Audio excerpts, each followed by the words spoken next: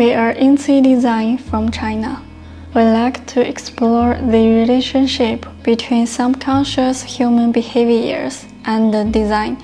Therefore, our design practice usually focuses on people's intuition and natural responses to objects and the environment.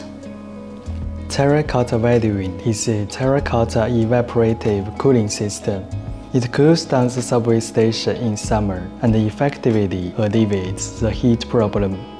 Terracotta is a cheap, accessible clay material. Its nature allows water to quickly evaporate.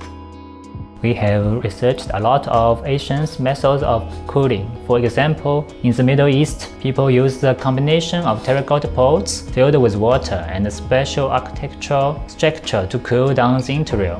This ancient wisdom can still bring us a lot of inspiration today.